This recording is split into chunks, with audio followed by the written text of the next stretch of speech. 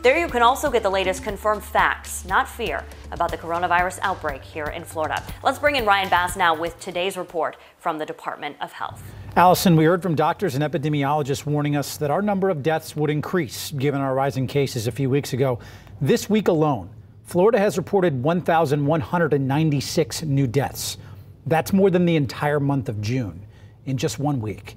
Today's report showed a record 257 Floridian deaths, the most reported since the start of this pandemic. And just look at July there on the right side of the chart. Our moving average was at 39 to start the month. Today it is at 146.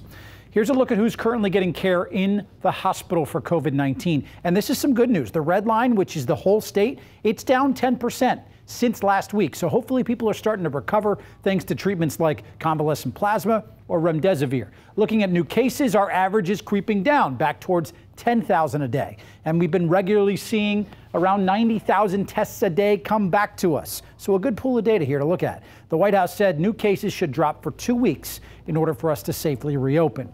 Now, where we're seeing the biggest sign of slowing the spread is with the rate of people that are testing positive. This chart right here. Today's report shows 10.5%, the lowest in 2 weeks. Masks, social distancing, limiting crowds, 3 things Governor Ron DeSantis has stressed and did so today. Seems we're doing a better job of it. And the numbers, Allison, they're showing it.